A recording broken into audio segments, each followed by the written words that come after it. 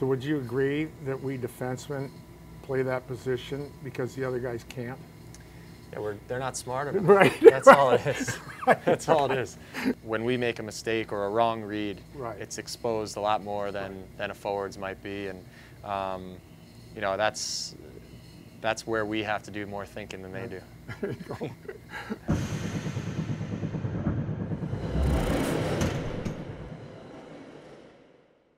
I remember we were playing at the Garden against the Flyers, and I like to carry the puck. I like to have the puck. I like to, I came out of the Orr generation, right?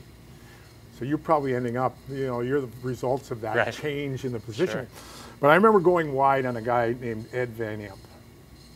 And I remember I looked like I had him beat to the outside, and then I felt like, oh my God, what was that? Well, he two-handed me on my left shoulder, right? And so I go back to the bench. At that time, my partner was Nick Beverly. So I'm sitting on the bench, bemoaning the fact that I think I just got shot. And he says, "Kid, what did you learn?" I said, "I don't know." He says, "Never go wide on Eddie Van Imp." It was my first game, and I remember we played the Canucks, the Vancouver Canucks, in my first game, and before the game, my defensive coach, Sylvain Lefebvre, said, "Look, if the Sedins are out there, just try to change. We're going to try to get that matchup with, a couple other guys." Like, all right, fine. So, lo and behold, I get caught out there, and I think it was Henrik gave the old puck was wrapped around, going behind the net, and he's waiting there, waiting for me to come, and here I come in, and he gives the between the legs pass to Daniel in front.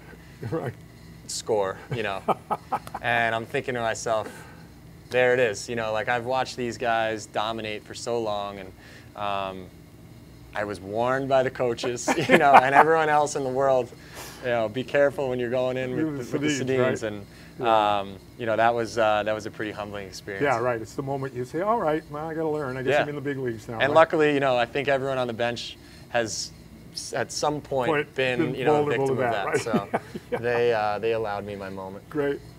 I remember watching you and thinking, you know what, there's something special going on here, but I really didn't trust what I was seeing.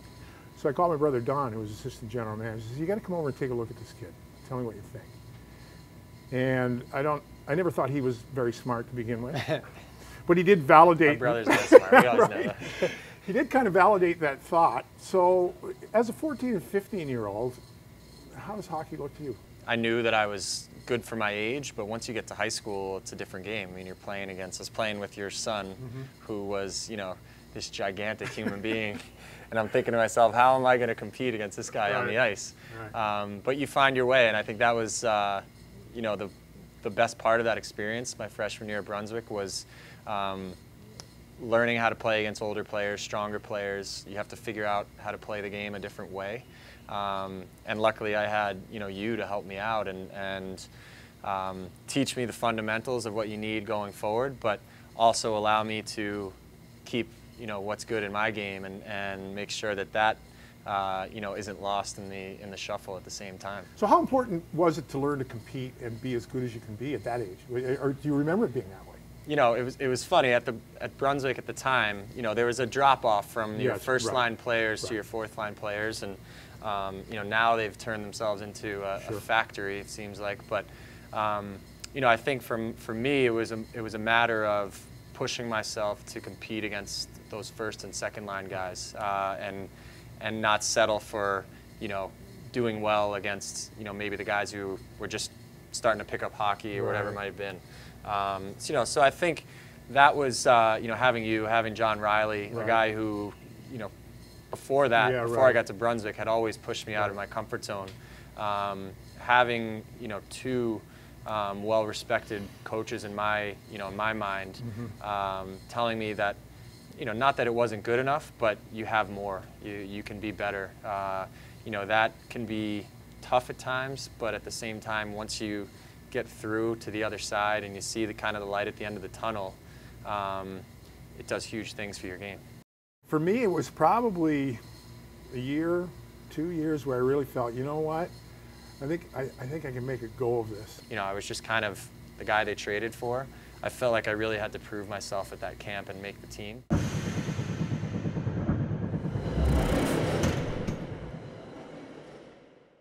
So the World Hockey Association in the early 70s became a competing market, right? Mm-hmm. So I had met with Vancouver, the World Hockey had approached us, wondering if we wanted to sign.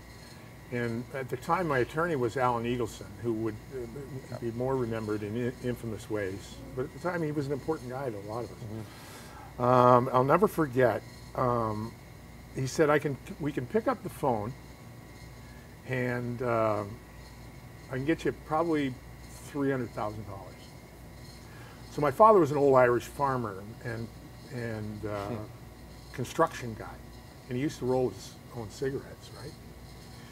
So he's starting to roll the cigarette, and now he hears the number, and the shards of tobacco are flying out. So that's probably 15 years of earnings in his, right. his life, right? And Eagleson says, but I'm not going to call them. The cigarette rolling stops, right? Because Eagleson obviously was you know, knew what was going to happen. There's going to be an underage draft. So fast forward to May.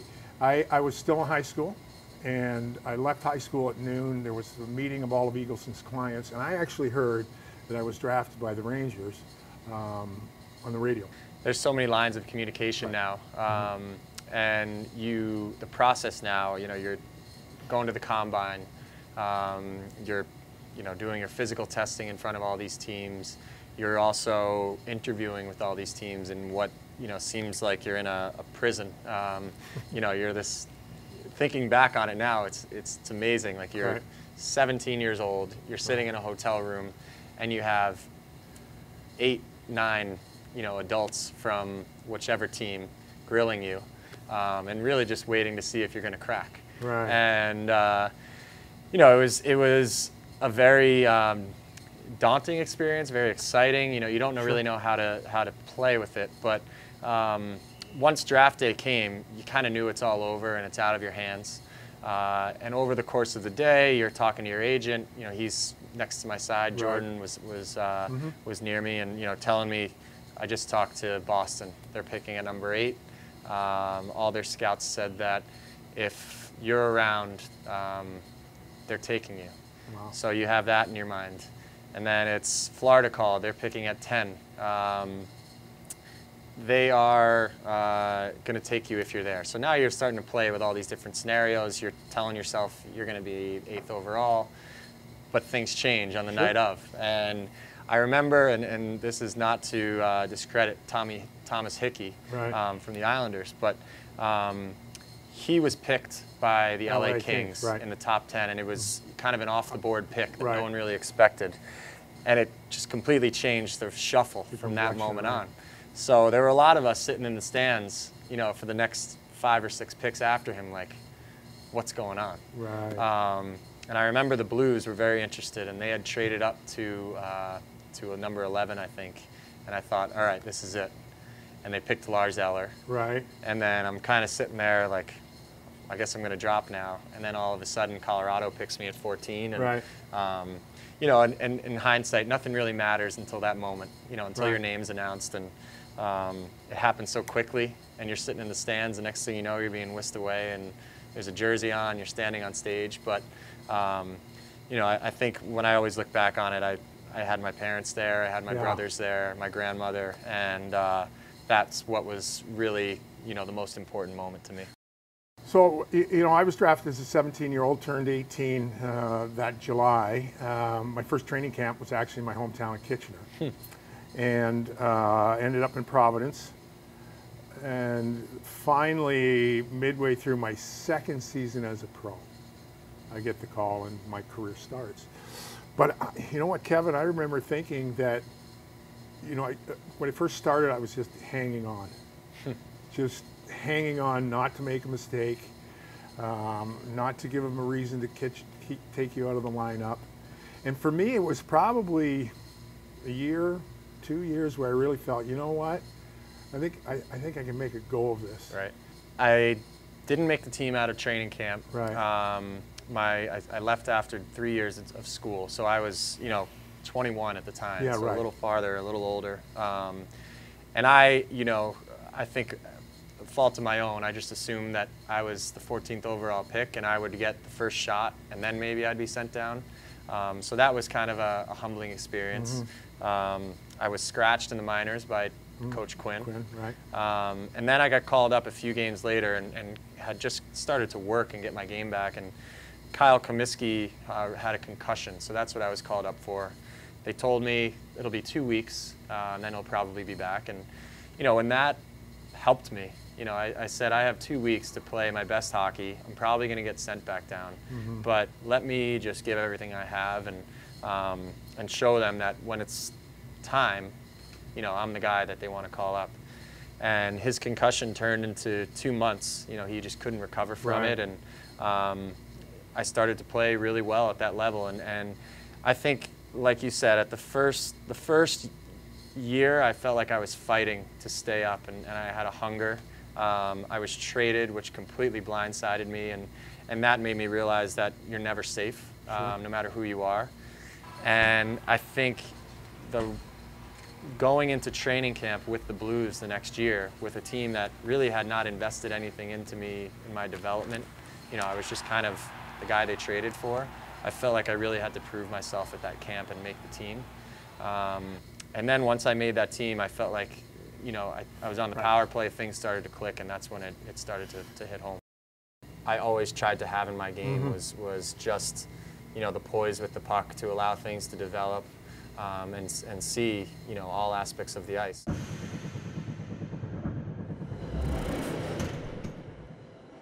To me, the greatest player that ever played was Bobby Orr. And I went to his camp as a 12-year-old. I got a job as a junior counselor at his camp as a 13-year-old. So to this day, he's the person that, for me, walks on water. And he opened the game up from a defensive standpoint for all of us. And then, in my generation, I got to play against Bobby for a year and a half, 2 years.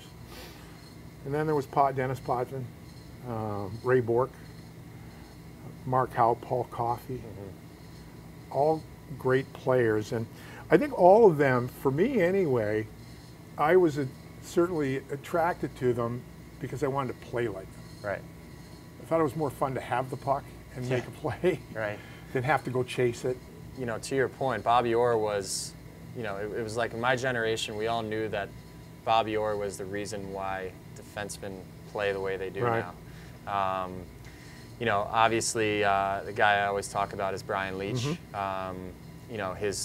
For me, it was his poise, and I think that was something that I always tried to have in my game was just, the poise with the puck to allow things to develop and see, all aspects of the ice. And, after he retired, and, during the course of his career as well, Nick Lidstrom, he was someone who did things that I said to myself, I'll never be able to do that. Right. And I think when I finally played against him and saw it in real life, I still said to myself, I can't do that. It's just a different level. His ability to walk along the blue line, drag a puck with his head up, and he could lift his stick up for a slap shot, and the puck's still moving at perfect speed until that moment where he hits it, and it's picks his corners from the blue line. Those were the moments and the, like you said, the qualities and the skills that I worked on because my idols were doing it. You talk about veteran presence. For me, Carol Vadnais, God rest his soul, was my mentor. He was a classy Frenchman. He smoked cigars. He drove a big Cadillac in those days. He dressed to the nines. He was awesome. Does that still work, or was there somebody that had an influence on you? Yeah, I had a couple. I mean, Adam Foote was in Colorado when I got there, and I wish I had more time with him, because I really loved him as a teammate and soaked everything in. but he was someone who, was just like a god to me, just growing up watching him play and watching, that Avalanche dynasty. But really the guy that was, the true epitome of a professional player was Barrett Jackman. And St. Louis. When I got to St. Louis, he became my D partner. And he took it upon himself to put me under his wing and show me the ins and outs of how to play at the professional level. But really, it was away from the rink. The way that he was a family man, his community presence, the way he carried himself, that was, what I really admired about him most. And, today, even when I see him, he was at my wedding, he still calls me kid, so it's, I'll never lose that. Yeah, right. And that's, that's how I feel like he's my older brother who, just wants the best for not only me, but all of his teammates. When I got traded to Buffalo and got to see Ray Bourque, we played him like 6 times in like 6 weeks, and you go, holy cow, that guy is a player. Right. Do you look at guys in the league? Sure. Sure. I think the one thing that I always try to do is I try to learn, from players in the league. And, I know I'll never have Dustin Byfuglien's slap shot, but, I think the way that he positions himself for his one-timers, the way he finds the space. Erik Karlsson, the way that he wrists pucks in from the blue line, the way he walks the blue line. There's so many skilled players now, skilled defensemen. Right. And I think I hope that we all kind of take something from each other. Sure. I had to play against Duncan Keith for a long time in St. Louis. And he was someone who, was like a thorn in our sides, always. He always had that moment where he would stick, the final knife into us.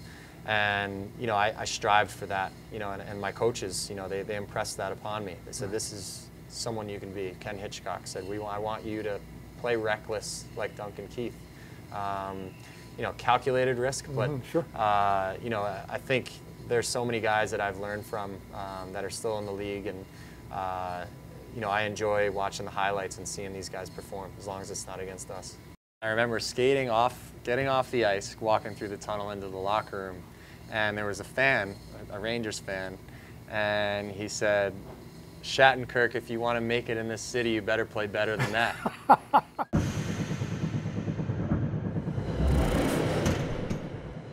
My most vivid memories of playing at the Garden, and I think it happens to all of us, is when you're good. Right. Like when your teams are good. So we beat the Islanders and lose to Montreal in the finals in '79. And that was so electric. I remember Game 3, Billy Joel sang the national anthem, right? And I was on the starting lineup, and I used to try and leave the line just about the end of the anthem. So I'd make my lap around, and I remember I made my lap around just as Billy Joel was leaving the ice, and I gave him a whack. And I remember him looking around like, what was that? And the crowd, the crowd was on top of the ice in those days. In those days, you could smoke, right? So the second period, there was like this haze, and it was almost like a boxing match. And so there's this certain sense, and I think we create that sense because it's the greatest city in the world. Right. So make no mistake, for me, the greatest moments were moments of success. Right. When I was, on St. Louis and Washington, everyone circles their game against the Rangers at Madison Square Garden. Right. You feel like once you've played that game and skated on that ice, that's when you've made it. And for my first 3 years pro, I never played at MSG. Right. It just didn't work out with the scheduling.